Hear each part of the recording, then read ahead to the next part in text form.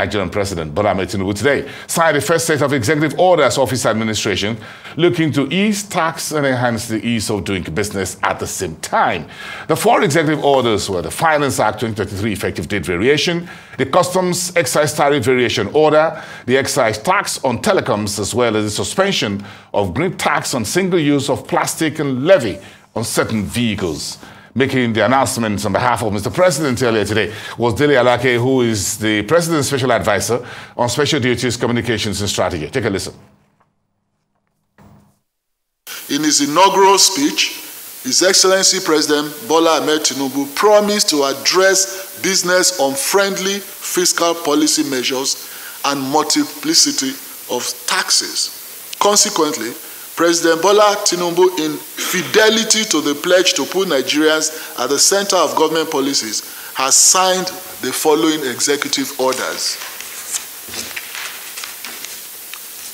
Executive Order 1, the Finance Act, Effective Date Variation Order 2023, has now deferred the commencement date of the changes contained in the Act from May 28, 2023 to September 1, 2023.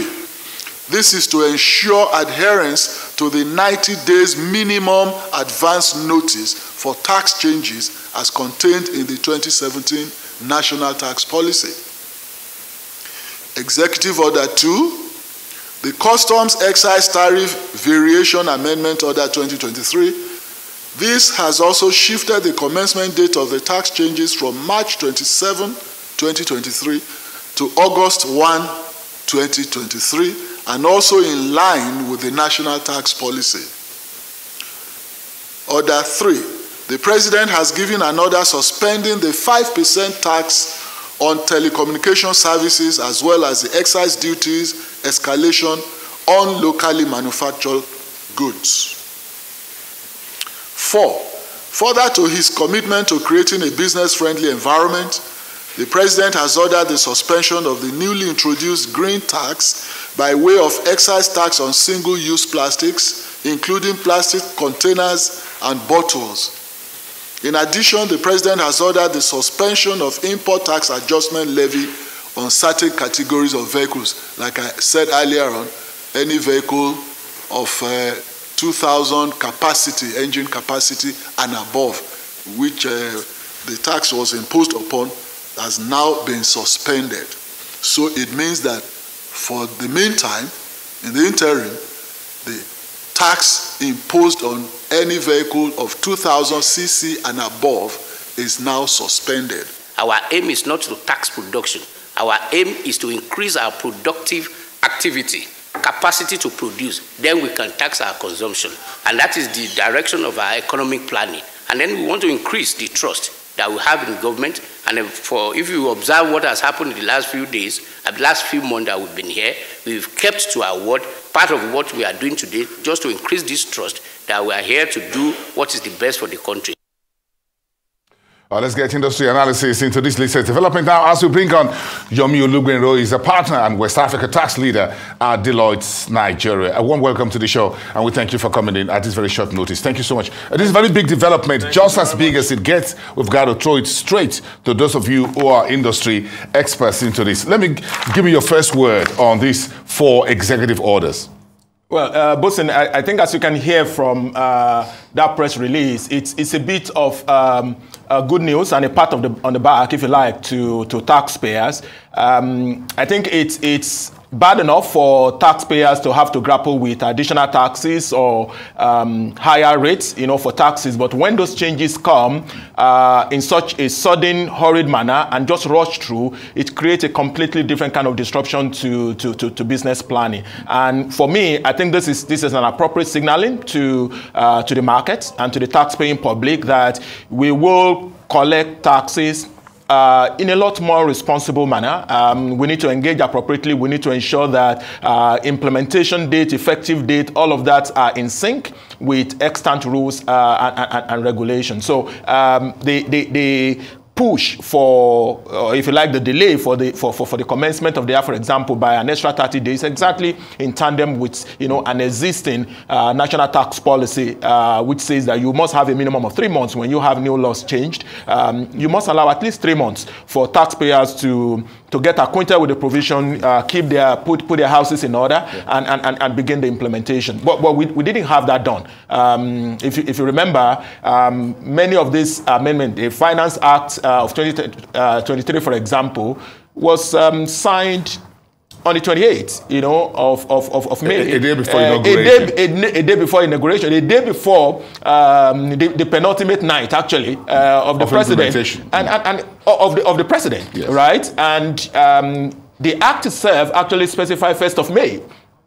Kind of retroactive in terms of signing. Retroactive. And so what the FRS did subsequent to that was to just look for a practical measure, knowing fully well that we didn't get to see the law until later in June, right? The FRS in its own wisdom say, we will push the implementation date to 1st of July and all of that. But this has now put finality. It's an executive order, 1st of September being the commencement date for the new Finance Act. Expect some amendments to the Finance Act provisions now that the implementation date has been shifted?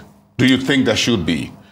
If yes, what needs to change? I think what's been changed for now is just the implementation date. I wouldn't expect a lot of energy to be invested in trying to change the Finance Act or the provisions of the Finance Act. What we actually need is a holistic review of, the various taxing legislations, because as you know, this is the 4th in the series of Finance Acts, all right? Some of the provisions of the Finance Act 2021 were amended in Finance Act 2023, and the same cycle had happened in the prior year. So this is part of the thing that creates uncertainty and confusion in the market. So when you, as good as annual passage of Finance Acts could be, you then create different kind of confusion. So taxpayer needs to remember, how many Finance Acts have, been existent over a period of time, which one changed what, and all of that. So once you do that for maximum of 7 to or thereabouts, some would say 10 years, what you then need is to consolidate all of the codify and get all of those pre-existing legislations repealed and all of the regulations repealed, and have a new enactment that consolidates everything. It's simpler, it's easier, and there's a single version of the truth. How do you think this Finance Act, do you think it's robust enough to tackle the various fiscal imbalances in the economy, structurally speaking, that this administration will have to deal with, considering where we're coming from? Do you think this Finance Act is just what it is? No, I don't think so. I think the Finance Act, it's a short-term palliative, right? If you cast your mind back to the return to democracy, right from President Obasanjo, there were a lot of attempts made at, revamping the law. Some laws, some bills were submitted just right at the beginning, and all through his 8 years and then the subsequent administration, we didn't have some of them passed. And so what, from a pragmatic perspective, what the past administration has done is to say, look, if it's going to take us quite a long time to get through the parliamentary process of enacting new laws, how can we tweak, how can we make the most that we can make of the existing law through executive order, through Finance Act, and all of that. And that's what has done. I think there are a lot more fundamental issues that if we don't tackle those, we won't get our fiscal space how do we get a holistic review of our entire tax basket of laws? I believe this has already been mooted. This has already been talked. We know that it's easier said than done. Part of some of the policy documents that are in circulation, purportedly owned by this administration, is an attempt to do a more holistic review of the whole taxing legislation. So what is done is to say, look, I came in and practically the first day of my assumption of office, I already have to grapple with taxpayers confronting me with complaints about, I got to see the Finance Act 2023 after the president has been sworn in. The new president has been sworn in, and it was supposedly signed, the night before. The fiscal policy measures, that were also varied by those executive orders and all of that. Some of them were signed in the twilight of the administration, sometimes so this is a kind of rolling back some of the things that President Buhari signed before he left office. In his final days, in the manner of speaking. Well, it didn't quite roll it back completely, but some bit of cushion. First, there are two essential things that were done with these executive orders. One is to move the commencement date of implementation. So buy some extra time for taxpayers to be able to grapple with them. So Finance Act 2023 stays. However, the implementation date is allowed to follow what the tax policy says. Now, but for the content of the fiscal policy measure, which is where you have the green taxes on single-use plastics and a certain category of automobile, excise on telecom and all of that, what the executive order says is a suspension. So meaning that it allows time for more consultation, and probably this will include some revision of rates or exclusion of certain items. So there's a lot more hope on the excise side and on the fiscal policy measures that there's a possibility that when the market engage, when manufacturers engage and the operators engage, they will have a little bit of relief from there. A bit of room to wiggle. Absolutely. Interesting. Well, how quickly then do you think? Because when you put out the various either suspension or removal, whatever, you've got to have a cabinet in place. How quickly do you think the new administration should have a cabinet in place to put flesh to all of this that we're talking about? I actually do hope that we do it sooner than later. We had a similar scenario in the first term of President Buhari when we had to wait close to 6 months before we had the cabinet constituted, and the country paid dearly for that. I think the energy and the mood in the country and with this new administration is that it's clearly known that we don't have that luxury of time. The market will punish you, the economy will punish you. You saw what happened with the first 2-3 days of post-inauguration. The market was heavily bullish, so everybody saw a body language that looks like, we're ready to work, and we really need to build on that. A few days after that, you started seeing some bit of bearish trend, so now things are kind of balancing. I'm hoping that we don't have to wait, and we need to have the cabinet constituted so that appropriate organs and agencies of government can take this issue heads on. How easy do you think President Tinubu and his team will be on this very rope they're walking in terms of getting revenue increase on one side and ease of doing business on the other, balancing social impact with the fact that they need every dime, every kobo, every naira on the table? Well, I think the country will have to hold President Buhari very strongly, President Tinubu very strongly on his promise. He came on the back of I'm a market-focused leader. He came with antecedent of how he walked through very turbulent period, tenure in office in Lagos State, yes. And it's a lot more complicated. But with that kind of a pedigree and the hope he sowed. It can't disappoint the masses of the country. He would need to do serious balancing, because quite a lot of the levers, that the president has got to pull are such that will impose some heavy pain, and it's already doing that. And so if you don't balance it with some of the fiscal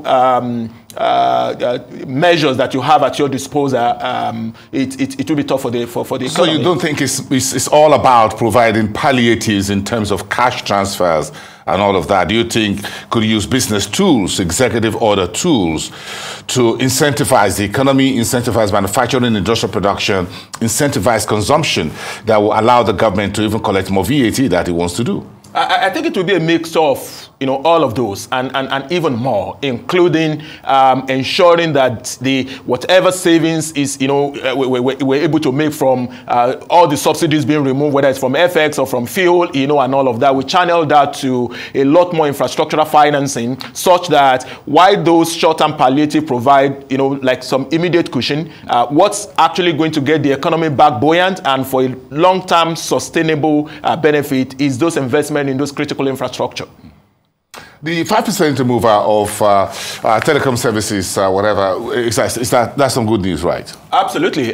Some good news, but it's a suspension, like I did say. Not a total removal. So it's suspended so that there's quite a lot of... And there's no definite time as to whether it will come back, when it will come back. At least nothing was said during the press conference, but it's understood that it's to allow a lot more time for consultation with the telecom operators. There's a lot of clarity that's actually required, what's covered. So the operators, those who are providing a lot of ancillary services within the value chain, you know, and all of that. So that needs to be done, and done also in a way that recognizes the fact that this is also a sector where a lot of capital injection and financing is still required to actually let the broadband penetration and all of that go well spread across the country. Billions and billions of dollars in investment so far. Absolutely, but you give some to get some. They just do 5G, for example. Some of them are just rolling on 5G, and that's a whole lot of money. That's a huge investment. That's a whole lot of huge investment, and sometimes we also look at penetration of these services from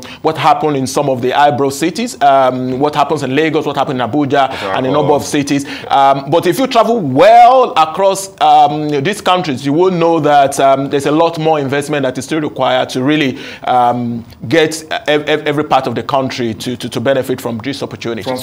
From telecommunications sector. But again, folks were beginning to complain a little bit, by the way, that the telecom folks are charging us more for virtually everything than any other tax. They say, well, we make investment, we've got to pay more tax. Absolutely. But again, I think the Manufacturers Association will be having a very good night tonight. I don't know where they're having a party somewhere to celebrate this suspension of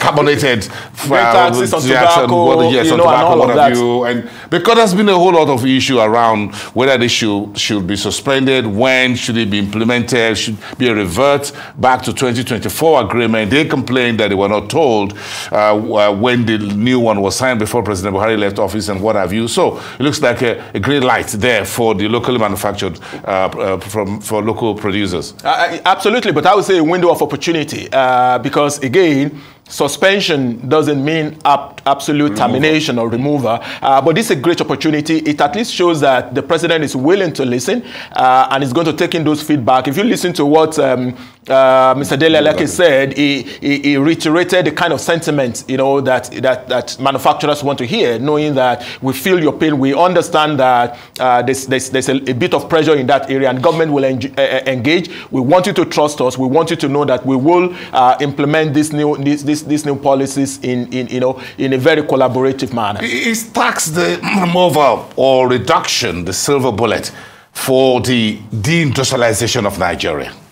I don't think so. I think there was some recent research that was done, even touching about the tax expenditure, of the country and how much of waiver and exemptions that we've granted in certain sectors. And when you do the mapping, you realize that not necessarily translating to the kind of growth and investment and productivity. You give waivers, but you give the waivers, but you can't see the money. Just like food subsidy. Absolutely. So what's required is that sometimes we provide short-term palliative for sicknesses and ailments that require more surgical intervention. And unless you do that, you're only going to be throwing money and incentives at many of these more fundamental issues and problems. Set of executive orders. Do you think the next executive orders will go on those tax holidays and waivers? No, it's already done. Actually, well, a significant part of it. The center focus of the Finance Act 2023 was that quite a lot of unproductive incentives were actually cleaned out. You see different kind of allowances and investments and reliefs that taxpayers who had previously enjoyed were actually cleaned out. So left with more fundamental incentive like Pioneer and free trade zone schemes that are operating within the country. So that's already been done. So by 1st of September, quite a number of the incentives and waivers that businesses enjoy will no longer be there. It looks like September is the month we have to be on the lookout for. I don't know, I think it's September. September the 1st, I'm going to keep just mark that on my calendar. Do you think these executive orders are fundamental enough to drive the size of foreign direct investment, capital inflows that we need into Nigeria, do you think, or we're just still scratching the surface? You know, I think it's fair to say we're just scratching the surface, but it's a good place to start. It's a good place to start. I love the signaling effect of this kind of communication to say, look, there's been a lot of hue and cry as to why will this kind of changes be introduced at the tail end of an administration? How come we're getting to know about them months or weeks after they've been supposedly signed and all of that? And you're saying, look, hold on. We will review the whole process. We want to make sure that when laws are to be passed, if there are ex-ante rules guiding how they're to be introduced, we will follow all of that. So that's part of the assurance and the confidence that the market wants. Taxes are paid all over the world, but the rule of certainty, the rule of clarity, the rule of predictability needs to be brought into the system. Know what you're paying, when you're paying it, and who you're paying to, and what's your fallback when you are being wrongly asked to pay what's not supposed to be. Resolution mechanism. Dispute resolution mechanism that works and is timely, and you can be rest assured that it will be in your favor when you have the fact backing you up. Interesting. Back to the balancing act of revenue against ease of doing business. How much more would you like to see happen moving forward? Broadly speaking, the administration needs heavy money, even from the local environment. How do you think that can be unlocked? We need a lot of money, but I think the approach we adopt complicates our issue a lot more. What the government does quite a lot is we identify a problem and we're looking for a new tax type to help us solve that. That's why you have the new import levy, for example, introduced in the Finance Act for import that were brought out of Africa. And when you read through the commentary, it was meant to fund part of our obligation to our regional bodies, AFREXIM, ADB, and all of that. When it was telecom, we introduced IT levy. When it was education, we introduced education tax levy, and the list just so goes we're just throwing tax all over the place. So what we need is to consolidate, all right? Consolidate all of these taxes and get efficiency out of them. Can we do something different from just throwing taxes at everything? That's exactly the point. They're going to ask additional 1,000 naira from your car. You're going to pay additional 1,000 naira. That's as ridiculous as it could get, boss. Yes. So when I need to pay 1,000 naira every year to prove that I own a vehicle for which I already have. Perhaps you just write your name on the car, on the body of the car, and just write Yomi Olugbenro. That's the height of ridiculousness. I just well, it's my just read the number. That's mine. So, but again, we can't keep throwing taxes at everything. Absolutely. So let's get a lot more efficiency. So two fundamental issues that I believe it's on the table of the president as far as reforming the tax space is concerned. Yes. One will be tax consolidation. So we have too many levies, too many tax type that is creating compliance obligation. It's complicating the ease of paying tax. That's number one. For those of you who are consultants, who have to wade through all the books. But the truth actually is that some of those taxes are even, being implemented by non-state actors, and they just, complicating the market all the more. So do that. And then in addition to that, also unify revenue collection agencies. We have too many of them. We need to unify not just the exchange rate. No, not just the exchange rate. Yes. Unify the collection agencies. Yes. All right. We have too many of them. So you're dealing with customs, you're dealing with FRS, you're dealing with RAMFAG. Sometimes even law enforcement agencies get into the ring. Wanting to chase that. So, but this is good news. This is good news. This is good news. Let's celebrate this. Thank you so much. Unless we're raising the curtain. Thank you so much. Pleasure.